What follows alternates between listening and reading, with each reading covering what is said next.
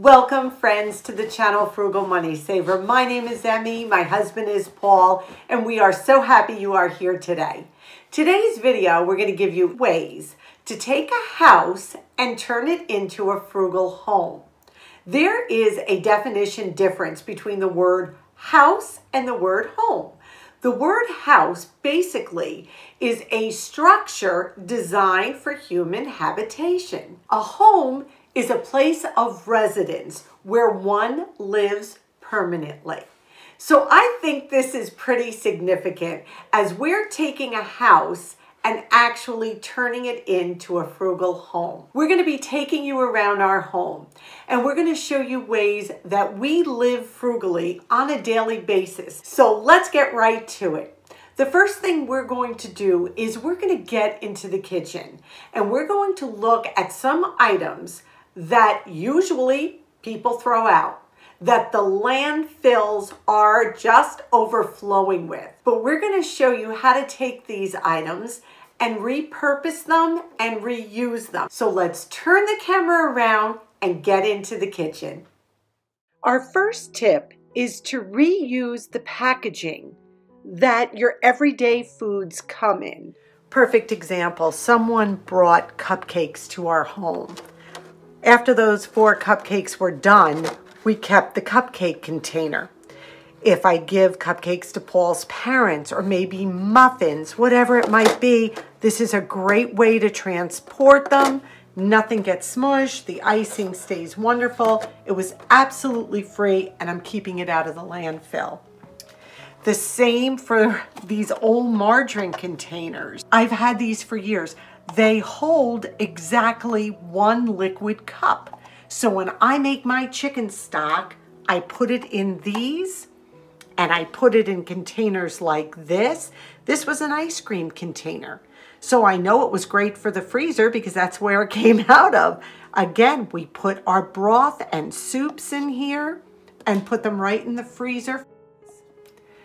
Glass jars that jelly, jam, pickles, anything comes in. Just wash out and clean these jars good when the food is done and you're all set. They are amazing for food storage in the refrigerator. I don't recommend putting glass in the freezer unless you are 100% sure it is freezer safe. They are also great storage container for shelf-stable food like pasta and beans. Now, a lot of people have told me they use the plastic bags that cereal and cookies and crackers come in for so many uses. The only thing I'm going to caution you with is some cereal packages I have noticed, if you look at the ingredients, now this doesn't have it, but it will say BHT added to the packaging material. Just be aware of that. BHT is a preservative that they use in a lot of packaging materials. Another frugal tip that you can do with these boxes is use them as shipping containers. Just cover them with brown paper or inside out wrapping paper so the white side is on the outside. You're shipping something that is not fragile. You're not going to put something fragile in here. This is a great box to use as a little mailing container. The plastic bags that things like rice cakes come in or bread comes in. Those are great reusable plastic bags. When you look at all these products here, every single one of these would be in the landfill. Not only does this help the environment tremendously, but it helps us financially. We are able to reuse what other people look at as garbage. Such a big part of frugality is using up what we have and repurposing items, being aware of the environment and how much we're throwing away that can actually be used for something else, have a whole nother aspect to it that we can utilize. Now we're going to go upstairs and we're going to show you some of the rooms up there and how we have repurposed items to decorate. And we hope this encourages you to look around at what you already may have in your home and how you can repurpose it to bring that frugal yet beautiful element of home decor to life using items you presently own. So we're going to head upstairs. Why don't you come along with us? Another fun way we keep our home frugal is by repurposing items into decor. These are some of the actual shower gift cards my mom received at her wedding shower years and years and years ago. And what I did was I found 3 little frames at Goodwill, and I took what I thought were the most precious cards. I have them all, but I took these 3 and I framed them. And I just sit them on my dresser. Not only is it a gentle reminder of my mom every day, but I think they're absolutely charming and beautiful. So always look at items and think, how can I use them? Especially personal, sentimental items like these little shower gift cards. And all I had to pay for at Goodwill was the cost of the frames. As you can see, basic heirloom items, things that you look at and you find appealing, can be turned into beautiful pictures for the wall, decorations for the dresser, however you choose to be creative. The whole point is you are saving money. You are not going into a store and dropping upwards of $50 for a picture that you hang on your wall. You can do it, DIY it yourself. They come out so beautiful. Just be creative. Think outside the box.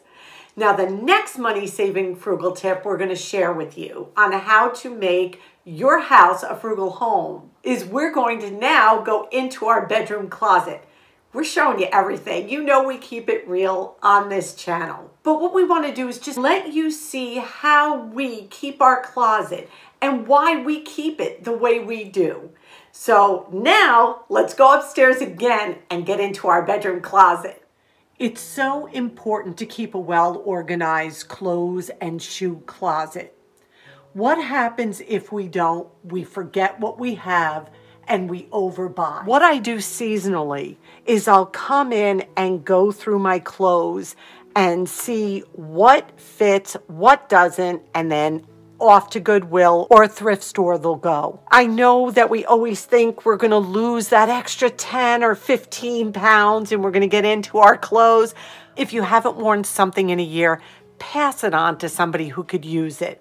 I know I get a lot of questions where I get my tops. I would say 90% are Goodwill or thrift stores. They're all good quality and they're inexpensive. Paul and I each have one dresser as well, but like his summer shorts, he'll fold and put right here. Just keeps them out of the major dresser drawers that he uses. We know exactly what we have. And again, it's so much easier to pick a top or a pair of slacks when you know everything fits, you know everything in here is clean, pressed, hanging, and ready to be worn.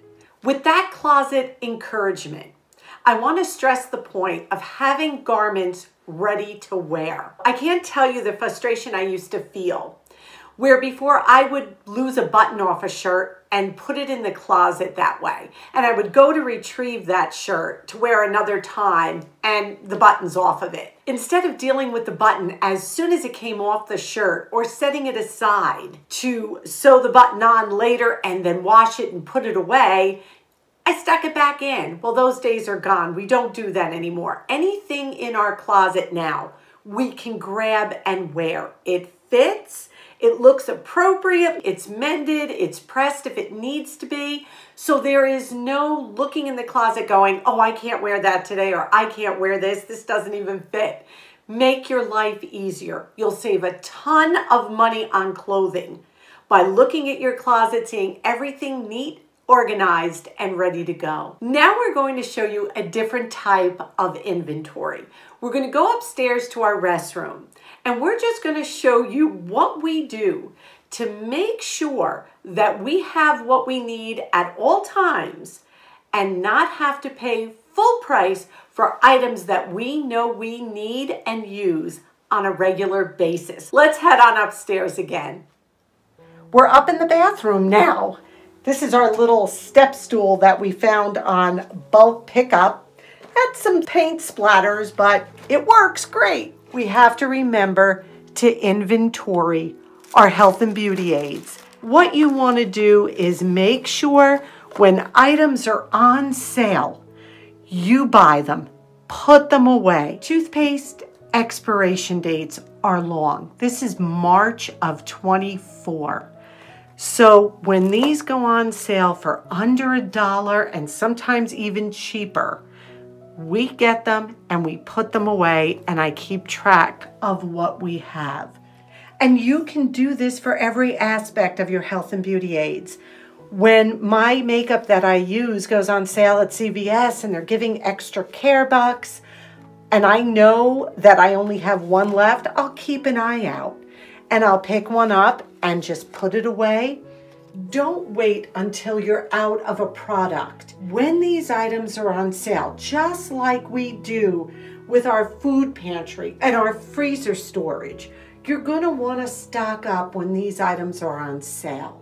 It's just a practical tip to keep your health and beauty aids organized and to know the quantity you have of each. Nothing is worse than running out of a product you know you use all the time and having to run to the store to pay full price for it. There's no need if we keep on top of our health and beauty care inventory list. What we want to encourage you with now is making some room for fun. Just a small area where you can sit down, relax, and enjoy yourself.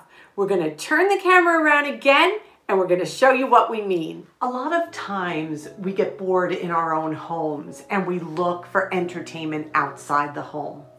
See if you can create just a small space where you can do puzzles, play games, read, journal, whatever it is you enjoy doing. We set up this table in our music room and we just basically use it for fun. I got this at a church rummage sale. They're 4 individual Disney Thomas Kincaid puzzles. New, it looks like it was $20 and we paid $3 for the box. And each one was still individually wrapped. So this is just a great way to create a cozy little spot. We have a radio on the table if we want to listen to a little bit of music.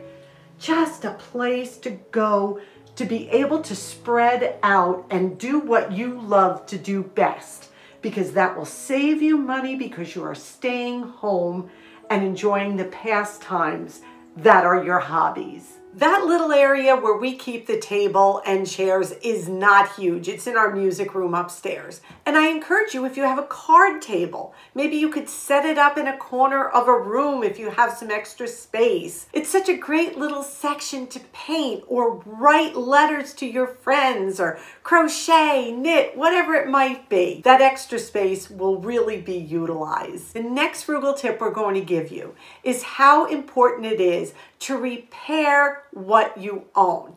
And this kind of goes hand in hand what I was saying about the buttons coming off our clothing and what we do with it. We're going to turn the camera around again and see exactly what I mean. An old-fashioned sewing kit. Definitely every frugal home needs one. I picked this up at a tag sale for $1 or $2 years ago. I love it. Look at this. Oh my goodness. Basic sewing kit. I am not a seamstress at all, but I do know how to mend. And I think it is so important just to have a basic sewing kit. Pins, lots of different color threads.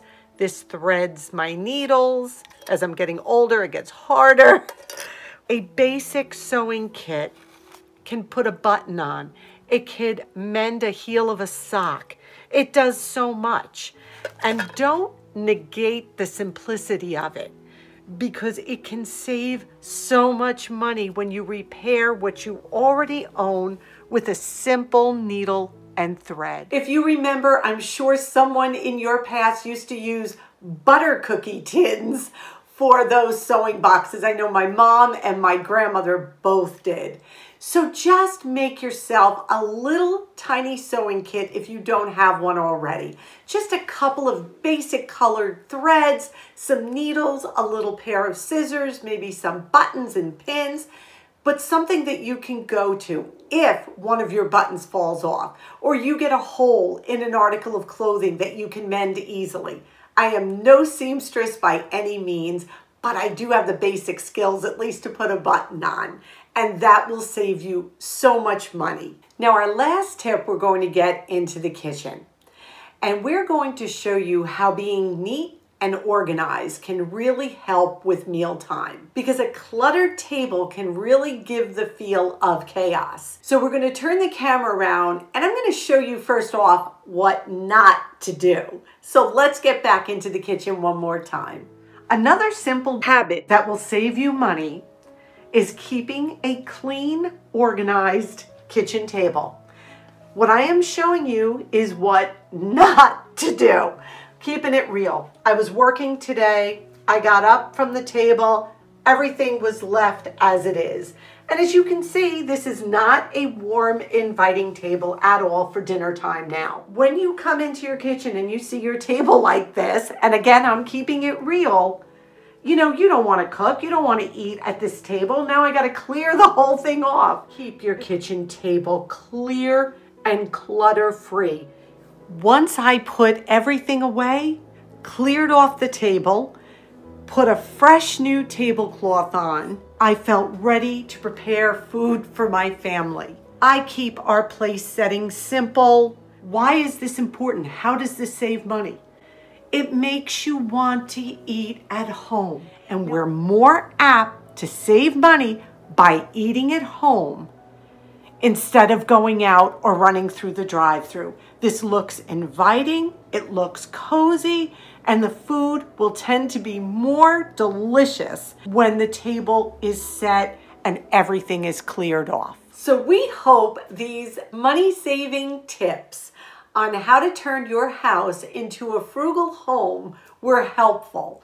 We use them day in, day out, and we have so many more we can share with you. But we thought this was just a great jumping off point. Maybe some of them were just gentle reminders, but either case, we hope you enjoyed them. Now we're going to get into my office, and we're going to turn the camera around, and we are going to pick our 45,000 subscriber winner. They are going to win this 2-piece Happy Planner gift pack, and we are so thankful and so appreciative of how many of you left comments. So let's get into my home office and pick a winner.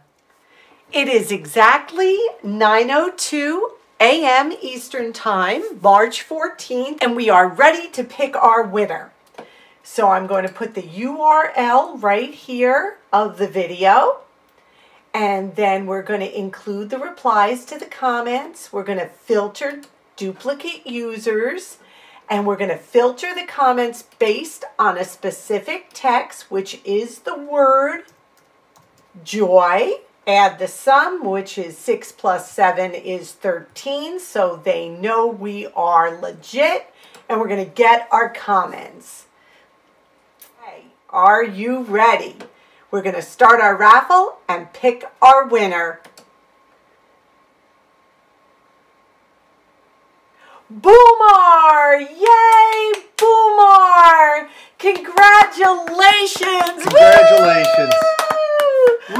All righty. Thank you for being a part of our giveaway, everyone. So congratulations to our winner! Yay!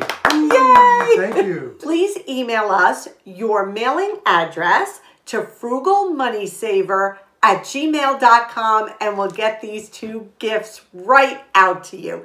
Thank you everyone who entered, and we hope to be at 50,000 subscribers in no time, and that's going to be an extra special giveaway for sure. Today's question of the day is, how do you make your house a frugal home?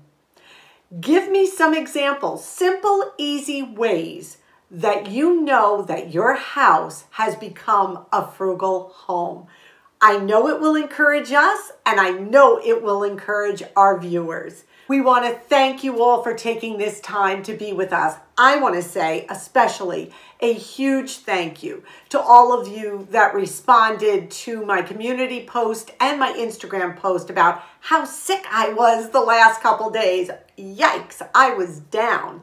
And I apologize to you for not getting to your comments, but I physically couldn't. Not that I didn't want to, but I want to thank you all for the love you shared, the get well wishes, prayers, just the virtual hugs I felt all over the place. So thank you so much. You all mean the world to us. You really do. You have no idea. We thank you again for sharing this time with us. We ask, please, that you give this video a big thumbs up. Subscribe if you haven't. We appreciate you all so much. We ask you to be well. We ask you to be safe. And above all, we wish you blessings. Until our next video, may God greatly bless you.